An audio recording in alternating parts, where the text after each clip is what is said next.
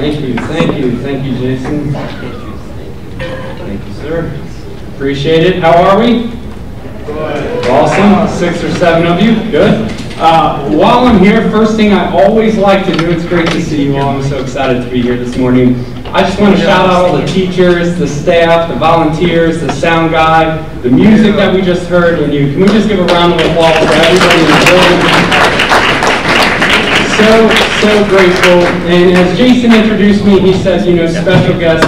And honestly, I just want to start with, who am I? And so the only special attribute to me is that I've been saved by the grace and mercy of God. And so who am I? To start off, we're going to be on an equal playing ground.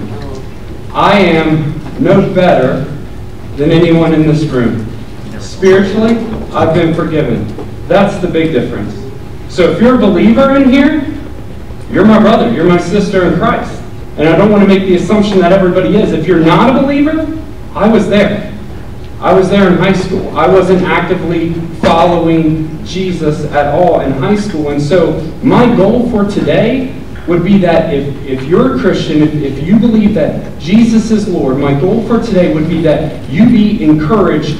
Glory to the Lord that He speaks through me to you to encourage, to uplift, or maybe even convict you a little bit.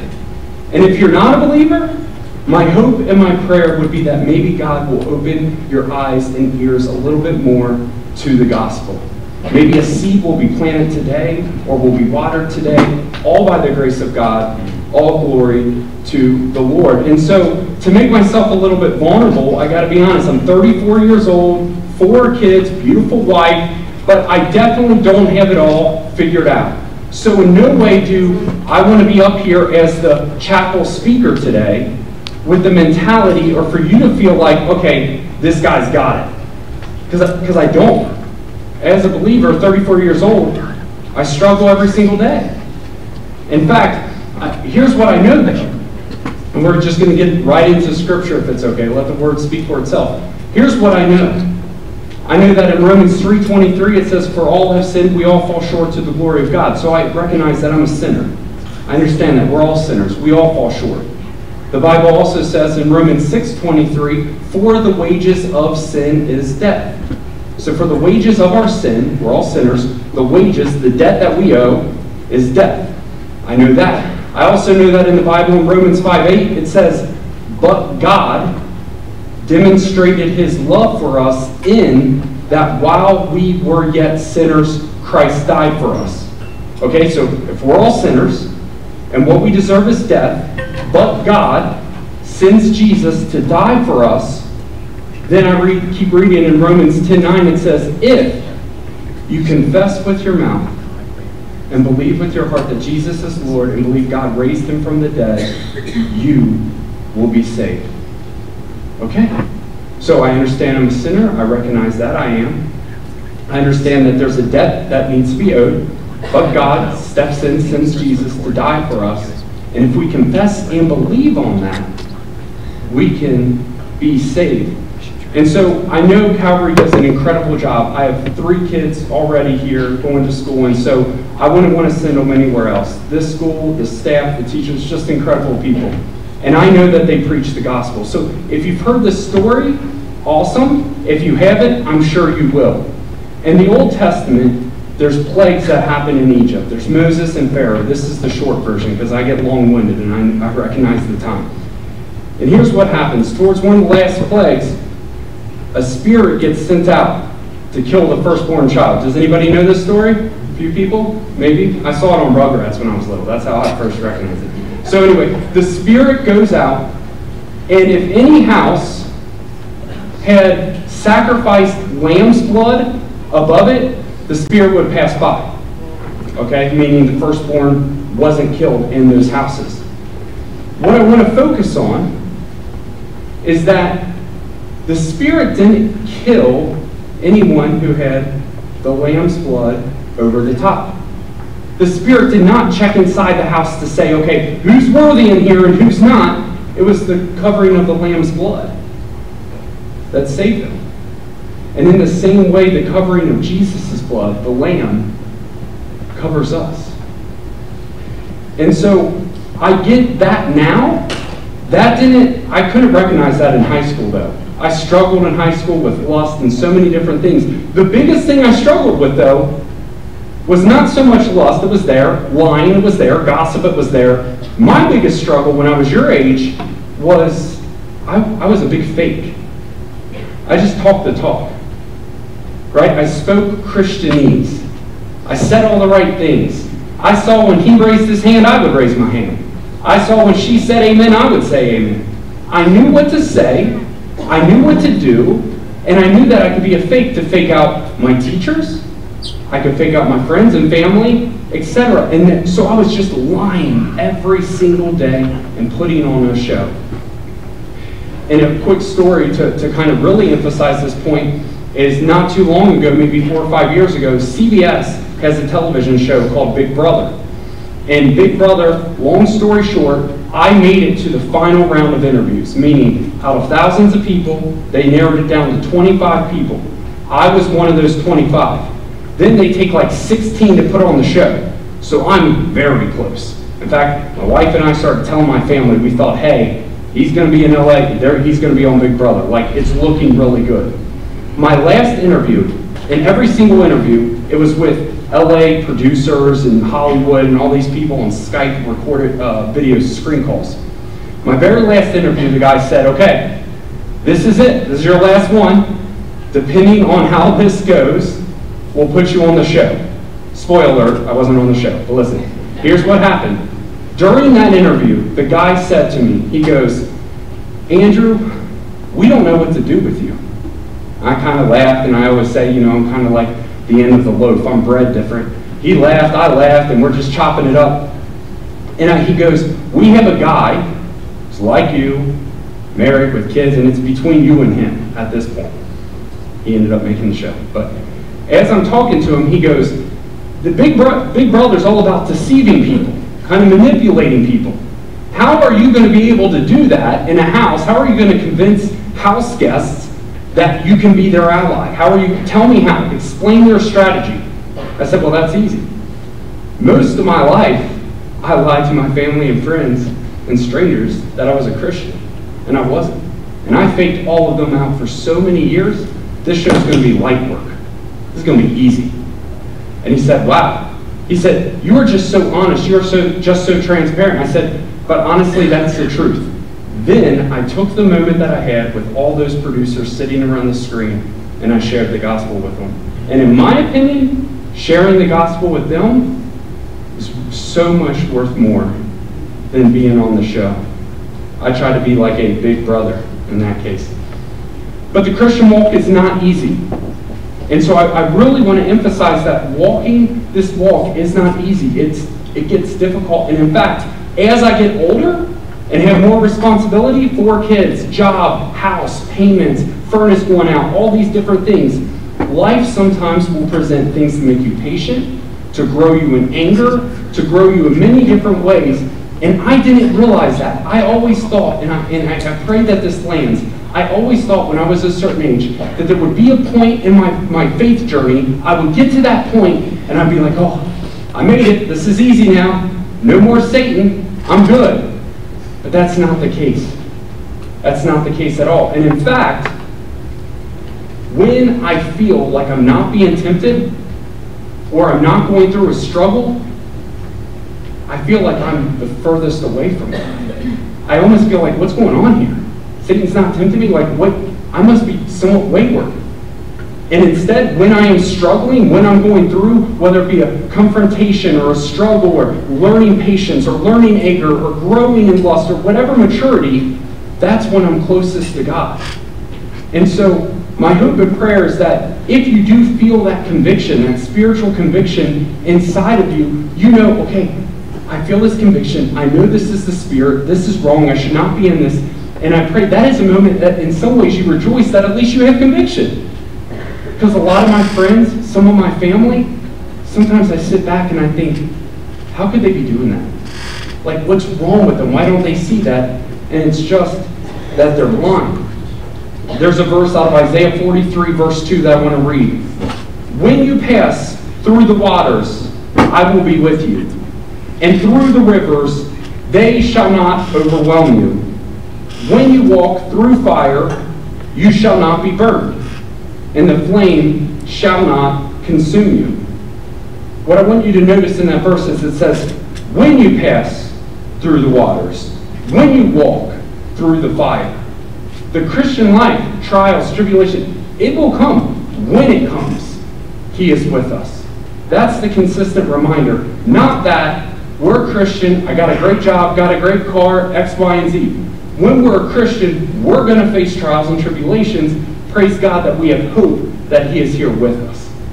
And so speaking of hope, one thing that I want to encourage everybody in this room is in the Bible, the devil is also called the accuser, right? He's called the accuser.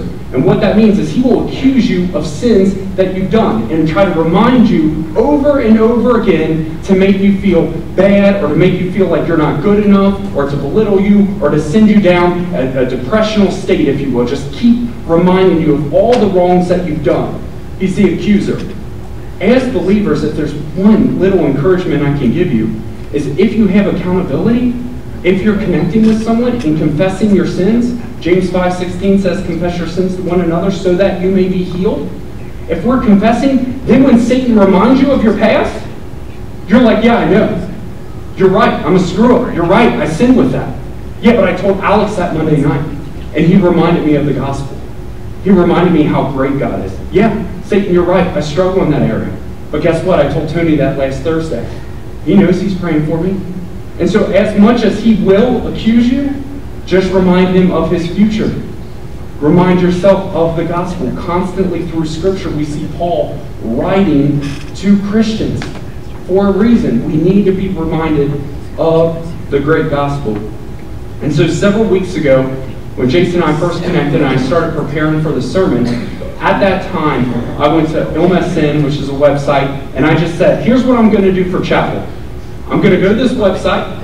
The very first 15 articles that pop up, I'm going to take their headliner, whatever the headline of the article name is, I'm going to write it down, and we're going to see how the world's doing it, okay? So this is several weeks back. I did not alter any of these. These were the top 15 around the world articles. Number 1, classified documents discovered at Mike Pence's home in Indiana. Politics. Woman sexually assaulted in psychiatric ward at Trinity Health Lavina Hospital. Sexual assault, psychiatric ward, mental health. Will Kentucky make March Madness? After last night, doesn't look good. 2023 NFL tickets and schedule. 2023, so already next season. This was before the Bengals took it out. So they're already looking for the future. 3 shot dead at convenience store. Suspect in standoff with SWAT team. Death. North Carolina parents charged with murdering adopted 4-year-old son by duct taping him to the floor. 4 arrested over sexual assault and subsequent death of LSU student. NFL world reacts to Tom Brady's announcement on Monday. Biden document discovery doesn't add up. NC State head coach Kevin Yates calls Leaky Black's foul on Taquarion Smith a basketball play. So this was a foul play that happened and everyone on social media just kept talking about it. The top 10 sexiest new TV shows we'll be sweating over in 2023. Woman explains what happens when, now I got your attention. Woman explains what happens when you have piercings and go to prison. University of Cincinnati mourning the loss of a student, and Paul's credit card interest payments until nearly 2025. We heard credit, finances, we heard death, we heard sexual assault, we heard sports, which could be idolized to many of us. For me, it was a long idol for my life. I idolized Kentucky basketball. In fact, I worked with Kentucky sports. And I worked with John Calipari, and I was at a peak moment of my life where I thought, this is amazing, it can't get any better, but I still wanted more. That's why we just sung that nothing is more than Jesus. We will feel empty in our idols. But when we hear those, the world's not doing that good, right? We live in a very broken world, and I don't know if you know this, this month we have a movie coming out called Cocaine Bear, okay? And so, listen, No. Listen. Here's the problem. It's probably going to make a lot of money. It's rated R. But isn't that something that's the movie coming out this month that people are talking about? A bear who does cooking. Like, this world is broken. And it's very clear that we need a Savior. We need a Savior. And so what I grew up in was, I grew up in a Catholic religion and faith system. But I was a server boy, so I would serve 3 days a week, Monday, Wednesday, and Friday. So like we have chapel, we have Mass. And so every morning I would serve for about a 45 to 55 minute Mass. And then on the weekends, I would either serve Saturday or Sunday or do a wedding or funeral throughout the week. And so most of the time, I was in church 4 to 5 days a week. Okay, so I heard a lot about faith and religion. But one big takeaway that I want to share with you, and maybe you've heard this before, is through that system that I was in, there were tall stained glass windows, beautiful windows at this Catholic church. And these stained glass windows are nothing but broken pieces of glass that are colorful, glued together. And with that stained glass window there, every single morning I saw it, the sun would shine through on the right side of the building, and it was beautiful when it was sunny out. And in the same way, when we look at the world and we look at ourselves, I feel as though we are nothing but broken pieces of glass. And when God puts together us, Jesus, his Son, can shine through. And it's a beautiful thing. So don't forget that. This world's broken, we're broken. But we have hope in Christ. So what do? Well, I'd be a fool not to address what I believe is causing many to either walk away from the faith, go towards a depressional route, maybe anger, especially lust. But if we serve a God who knows each of the hairs on our head and knows the stars in the sky, why do we not think that he doesn't know what's on our phones?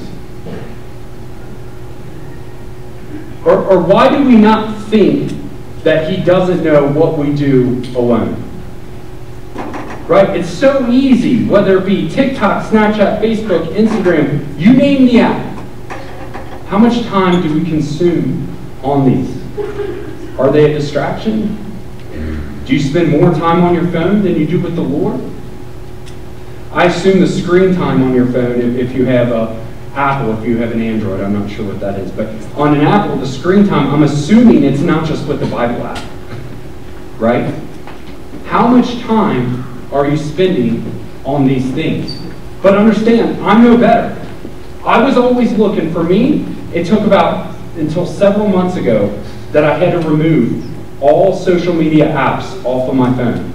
Okay? Also, and when I covered UK, understand, this was very difficult for me, because when I covered UK sports, I grew a decent following, thousands of followers on Twitter, thousands on TikTok. So for me, it was hard to delete these apps, but I realized it was an idol, I realized it was an investment, I was making too much time, and most of the time, it was unhealthy, right? Because TikTok, you're just scrolling and scrolling, you're like, an hour and a half has gone by, scrolling and scrolling, and so for me, this was my justification. I might scroll through a few reels or scroll through a few videos that might have had indecency, right? Whether it be girls' wedding, I'll scroll through it. I'm just looking for a dope Christian sermon jam or a great Christian music in the background, convicting message to re-energize me or excite me. And so I would negate the 40 minutes that I spent on garbage and filth just to look for that one video.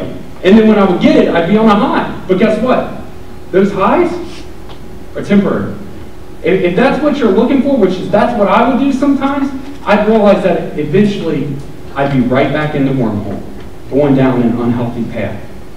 And so Hebrews 13:8, instead of those temporary highs, Hebrews 13:8 says Jesus is the same yesterday, today, and forever. He's the only constant. And so I want to remind you guys to consistently focus on him. And I used to sing this song. Thank you. Shout out to them. I didn't even tell them to put that up there. Shout out to you. So I used to sing this little song. It says, and again, I was in choir, and we had a little chant to it. I'm not going to do the whole chant. But we used to do, oh, be careful, little eyes, what you see. Oh, be careful, little eyes, what you see. For your Father up above is looking down with love. Oh, be careful, little eyes, what you see. Here's the reality. And it would get clapped sometimes. Here's the reality. That's out of Mark 4:24, where it says, pay attention to what you hear.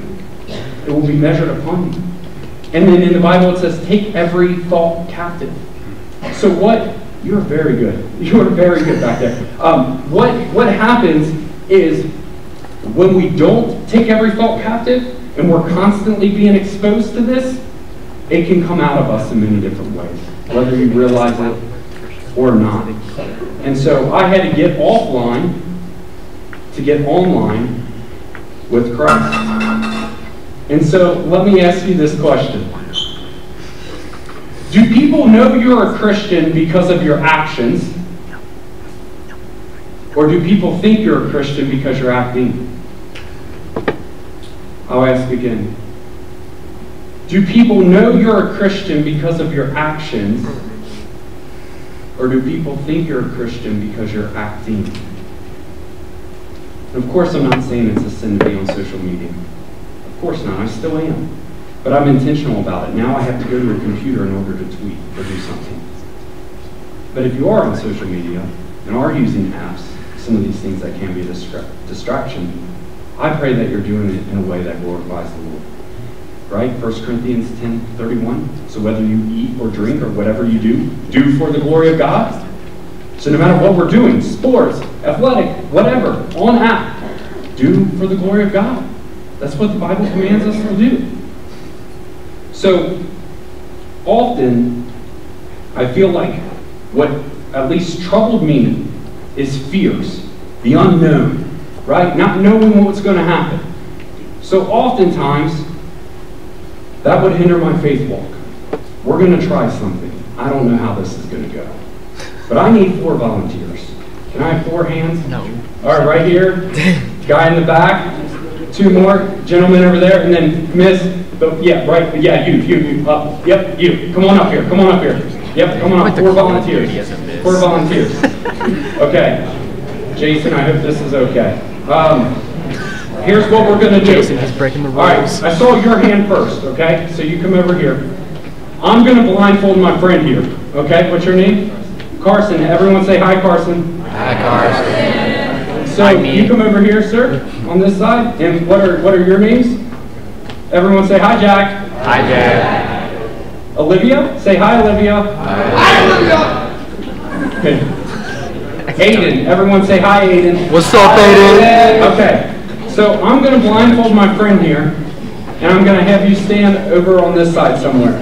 Then I may or may not strategically place your friends along the path walking to me, okay? But listen, you got to listen to me. I'm going to guide you, blindfolded.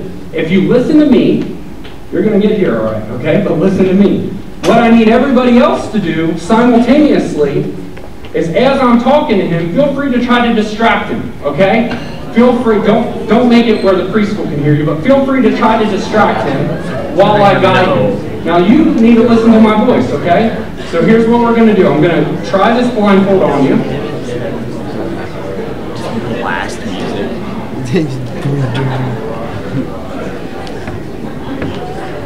Sorry if I'm Is that good? Is that too tight? Can you see? How many fingers am I holding? How many fingers am I holding up? Okay, he can't see. He said 4 there. Okay, so here I'm going to guide you. Come this way. All right, so here's where I'm going to place you. All right, we're going to place you about right here. Okay? Now I'm going to turn you around.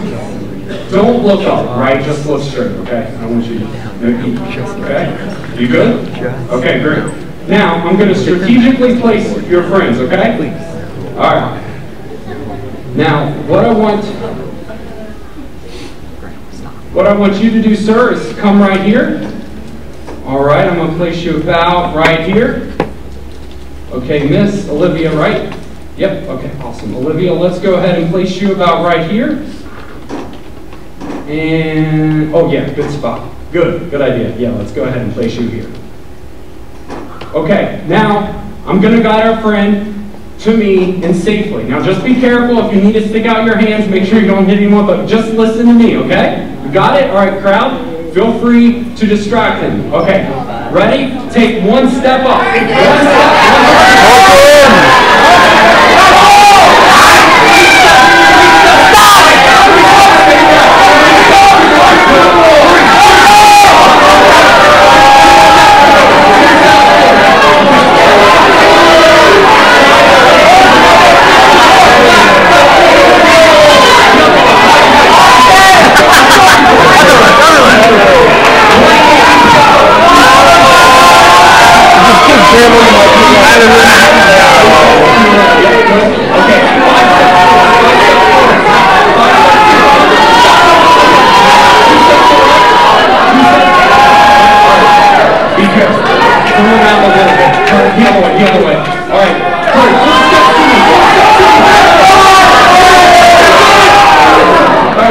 blindfold.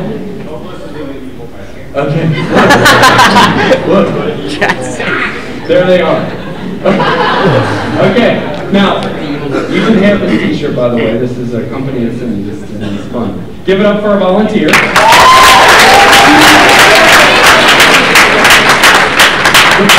The point I'm trying to make is, yes, standing up. The point I'm trying to make is this. Often in life, we worry. We're going into certain situations with our eyes blindfolded or closed, and we may not see what's in front of us. And we actually might worry about things that may not even happen. Obstacles that may not even come in our way. But either we listen to the world or we understand how life works, and so we think we're going to bump into them. But if we listen to the Lord, and we listen to His Word, and He guides, despite distractions all around us happening, He's going to get us there safely. So give it a round for you guys.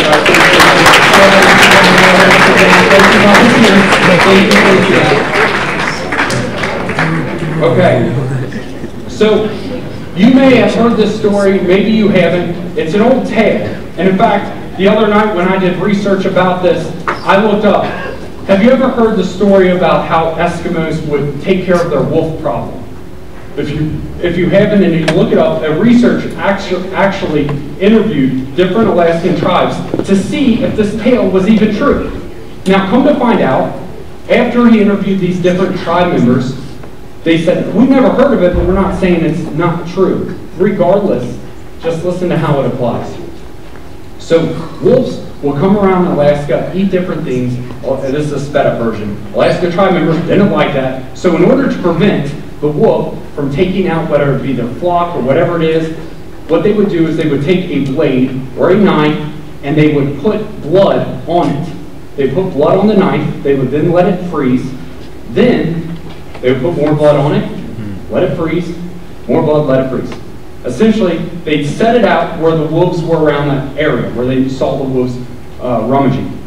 Then the wolf would smell the freshly scented blood. So he would come up and he would lick that coated frozen blade. Well, what's happening is as he's licking it, the ice is dissolving. And all of a sudden, he's getting down more blood, more blood. Now he's tasting warm blood. It's his own blood. He's licked it so much that it's gone through the ice, and now he's just licking his blood to death. And so the reality is sin will literally kill you if we're not careful. And as you go down this wormhole and you go down these rabbit holes of different things, if you're not careful, I promise you, you can end up in a situation where you never thought you would be.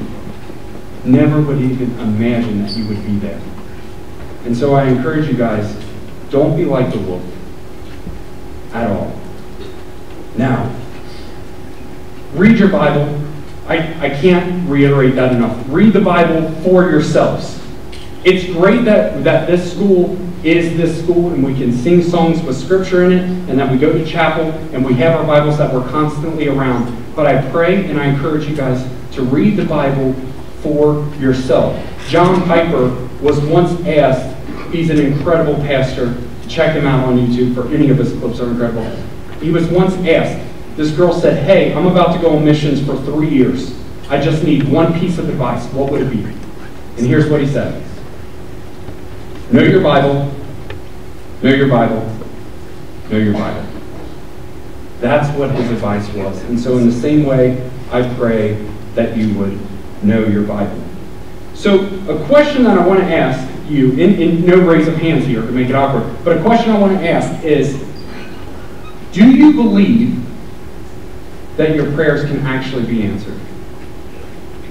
Amen.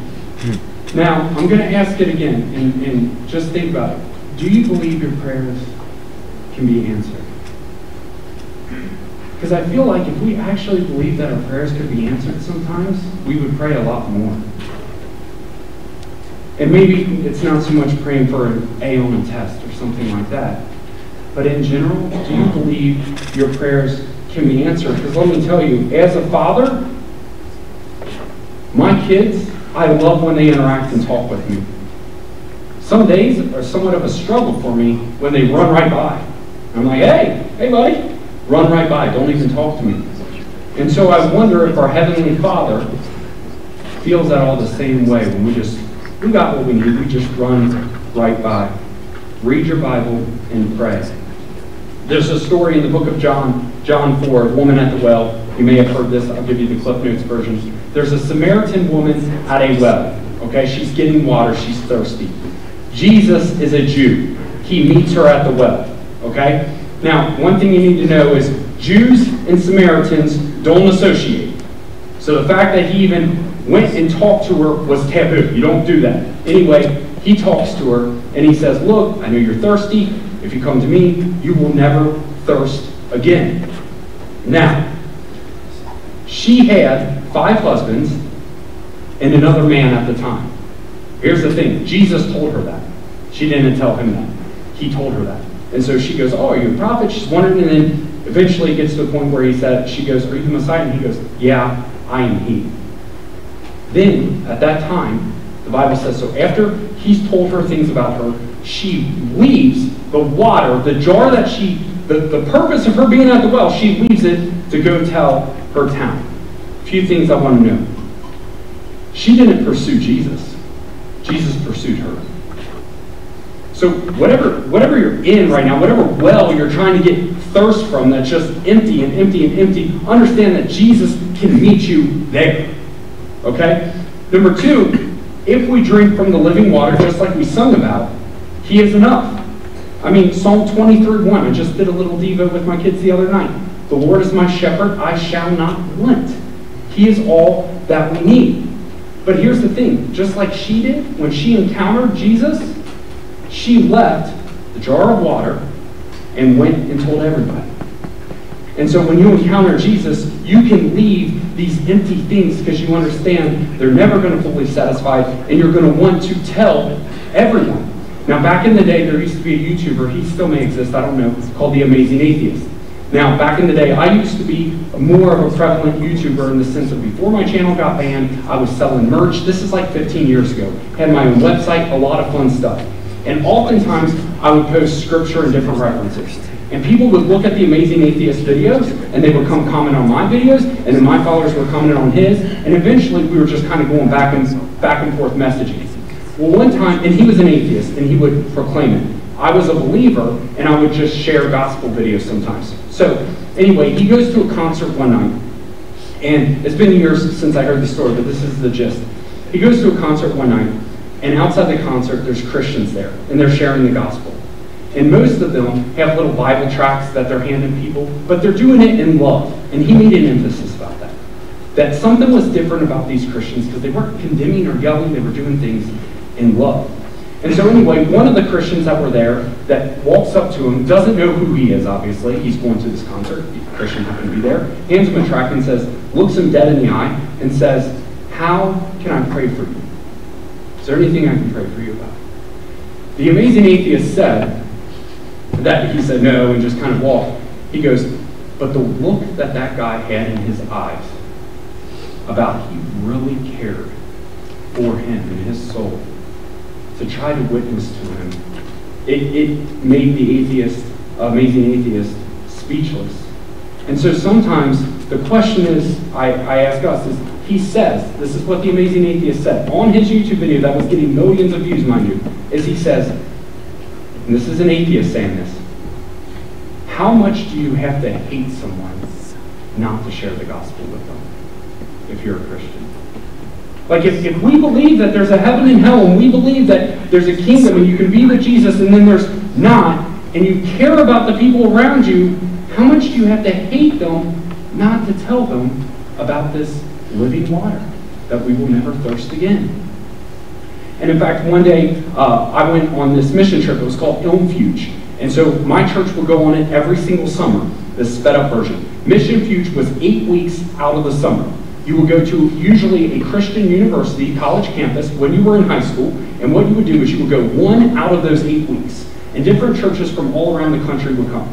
So you would go 1 week, and maybe 50 other churches would go that same week. So you were there with hundreds of other high school kids.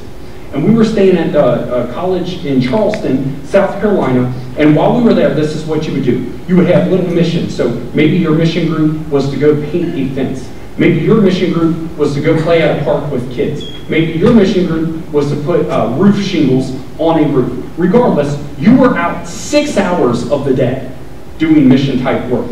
And I gotta admit, I went for the wrong reasons. I went for lust, I went for girls, I went for just fun environment. I went for the wrong reasons, but I knew why we were there. We were there not only to love and do these great things, but also share about Jesus.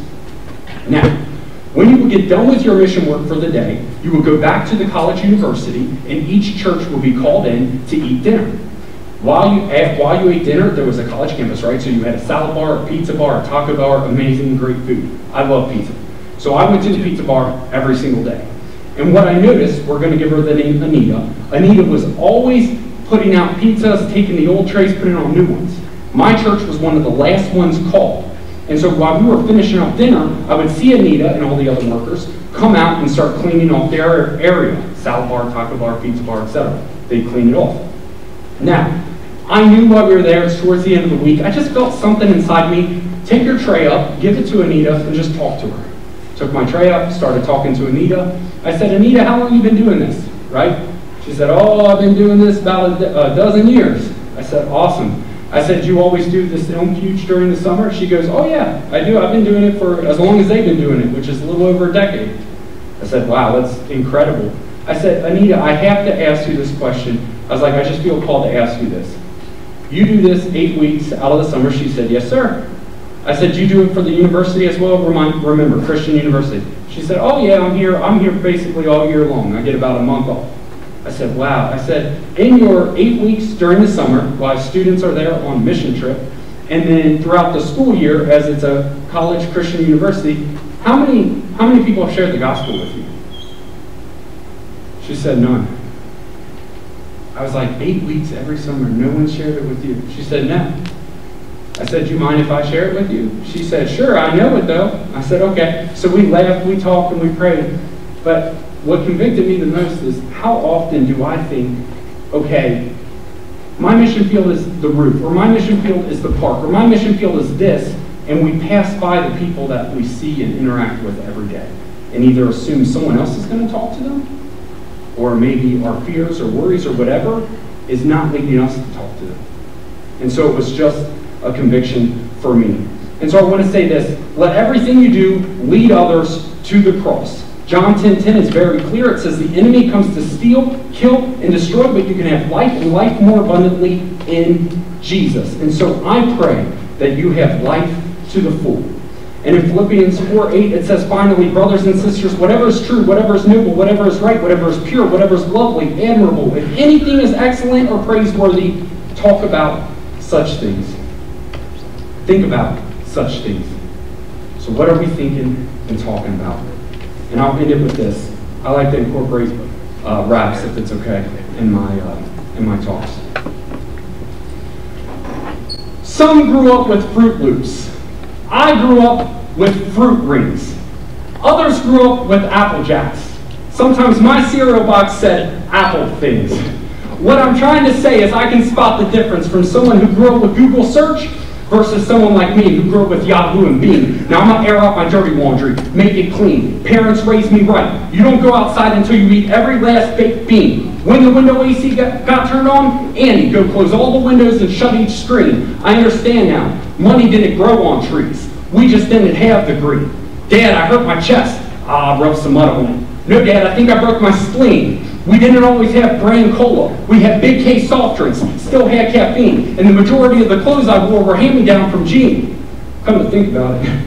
Including this pair of jeans. Don't talk while others are speaking. Mr. Bean. Often banquet frozen dinners. Never lean cuisine. Both my parents wore a working machine. Growing up, never had a TV that was a flat screen. Instead, we played outside with the evergreen. Stocked up on candy when I go out on Halloween. But I'm thankful learning about the man with spikes in his hands, but I ain't talking about Wolverine. So what do I know about struggle? What you know about being in a reading band during recess while their kids are playing football and you're learning that you're a muggle?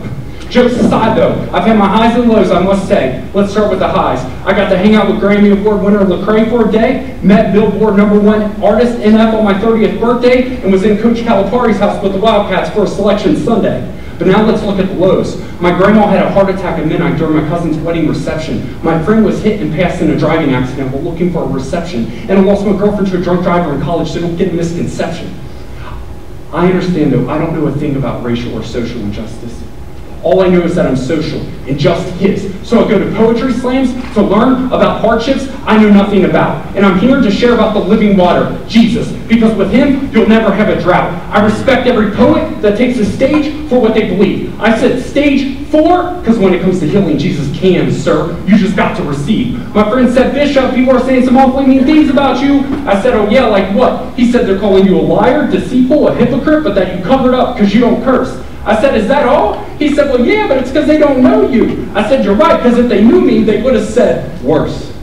I need Jesus more than anyone I know, because I'm an MC, try to put on a show, follow his script. I said, AMC, put on a show, follow his script. In other words, I'm good at playing acts. Well, I should be reading the book of Acts. It's like I'm putting makeup on a pig, spraying Acts. Chisel me, Lord, go on and use an axe.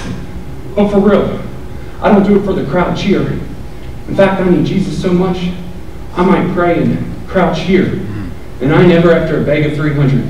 I'm here to tell you I go to war with my flesh like the movie 300. So at the end of this poem, understand one thing. I'm a sinner, saved by grace, trying to love God, love people, and serve our King.